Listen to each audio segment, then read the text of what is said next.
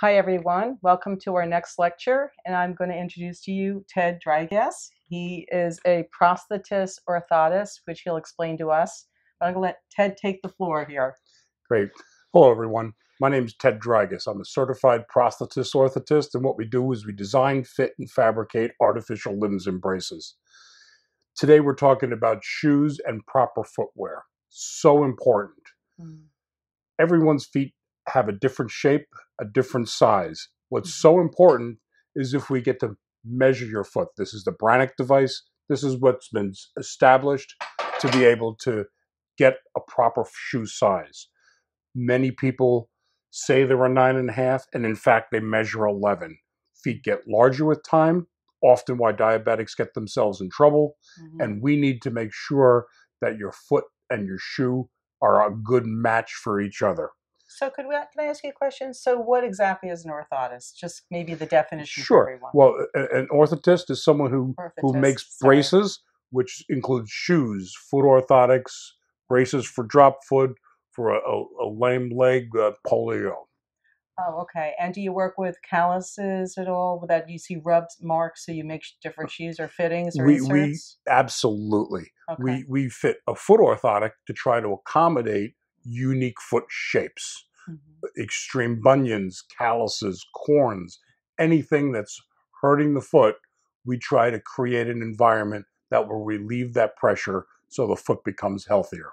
So you can have a bigger bunion on one foot over the other. So you might have to have a different shoe to accommodate that bigger bunion. You might not need a bigger shoe. You might just need that shoe stretched at the bunion. Okay. And we wet and stretch shoes. It's an overnight process, but we can make a spot in your shoe to accommodate that difficult foot shape, be it the bunion or a hammer toe, anything that's a problem. We can wet and stretch a shoe so you have one pair of shoes to fit most unique foot sizes.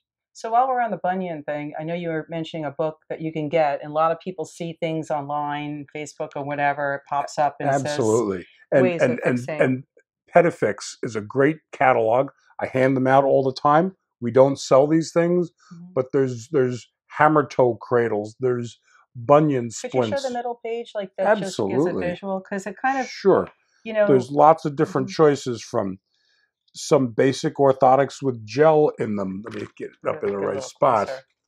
Yeah. We have. Let's show them the one with the thing on the brace on the foot. Like I've seen that. Absolutely. Yeah, these so are cool. There's toe spacers. There's depending toe on crutches. There's hammer toe shields. There's hammer toe splints for night use. There's if you have toe tip pressure, toe crutches. Unique words, things that tie your toes together, things that separate your toes, donuts, if you will, to get pressure off problem areas, because that's so important. So this booklet is kind of like all-inclusive for all the remedies of the common troubling of feet, absolutely, especially as we age. It certainly is so true. Okay, so what's a prosthetist while we're at it? Am I saying that right? Absolutely, yes. A prosthetist. That's my other hat I wear, and we design, fit, and fabricate artificial limbs. So if you were to have an injury or an accident, and you either have a part of your foot gone, or your leg, or your entire leg, we make artificial limbs. We design them, we take a cast of the person's body, and we build an artificial limb to match your functional capability.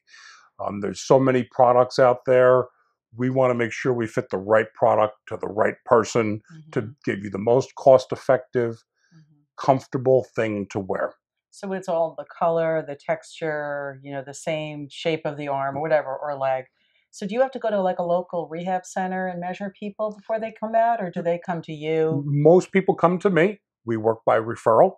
And it's a unique business because there's very little licensing in our business. So fortunately for my patients, I graduated from NYU with my degree in orthotics and prosthetics. I sat for my boards. I had my residencies. I was able to sit for boards and pass both my orthotics and prosthetics board exams. And I'm certified by the American Board for Certification, the ones who hold the highest standard in the industry. So you think that's pretty good if someone's looking for an orthotist, prosthetist, I'm saying this right? Orthotist. Orthotist Prosthetist. Prosthetist, yeah. I'm going to get that wrong. But if you're looking for one, you probably should look for a certified one or someone who's been educated and show Absolutely. credentials. And you can Google that, everybody, anywhere all over the country. The concern I have is many of my patients say that I can't get shoes on. I have very bad edema, and they're wearing men's slippers, and they're women, and they can't go out because they feel embarrassed because they don't have shoes that fit. Or And we I'm have like, very accommodative. We have shoes that go up to 14E. Now, I had one patient recently insisting that I get him even a larger shoe, and his foot was so swollen. Fortunately, he was able to go to a lymphedema clinic where they'll help reduce the extreme size of his leg, because this is an unhealthy size, and yes, that's where you have stasis ulcers, where the fluid starts coming through the skin, right. and you got That's a a whole whole nother other set of problem.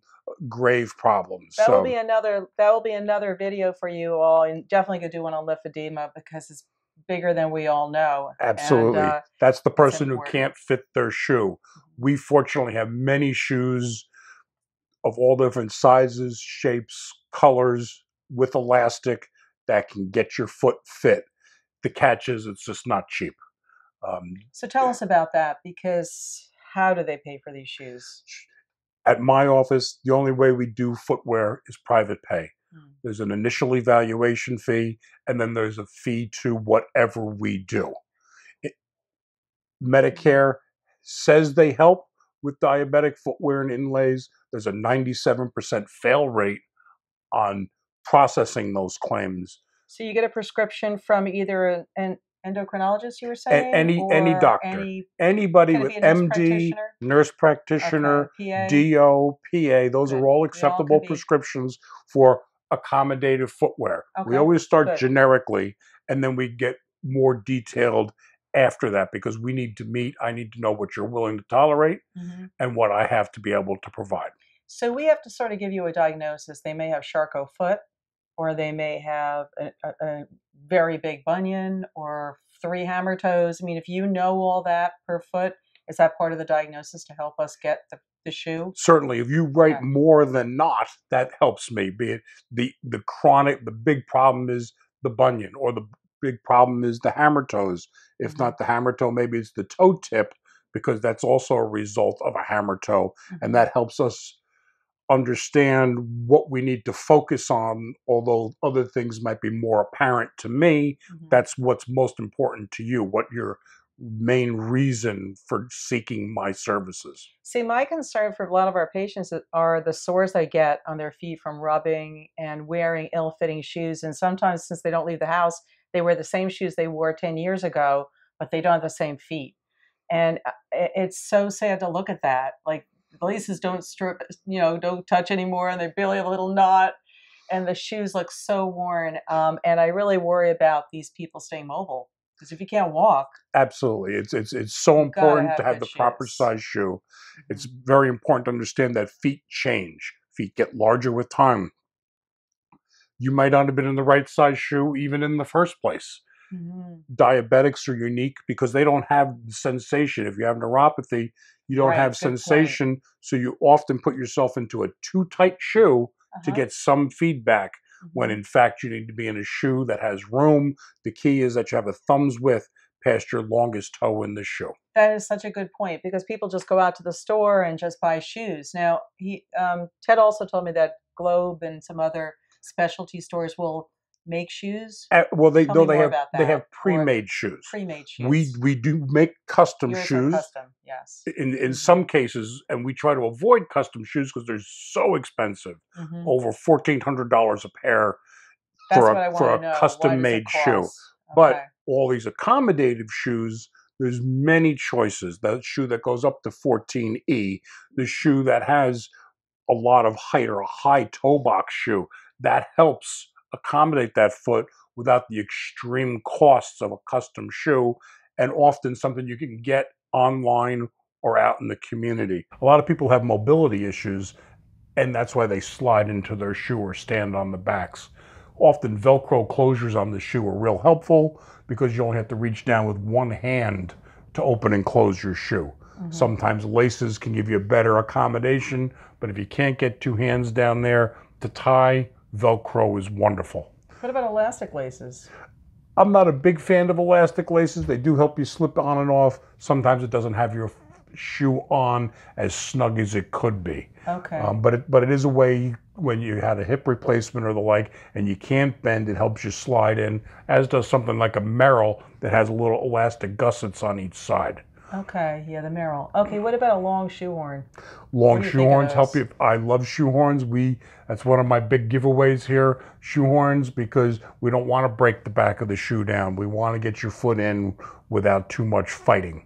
Okay, and you also said there's one other person out there that may be able to help people find Absolutely. have these shoes I'm an made. American board certified prosthetist, orthotist. Many of us don't deal with footwear at all. But certified pet orthists often are tied up to a shoe store and they can help you get coached towards a shoe size, a shoe shape. They have passed tests to understand the foot, understand the diabetic foot, so they can get you fit with the right size. A CPED is how they are referred to. C, like C, the letter C? Correct.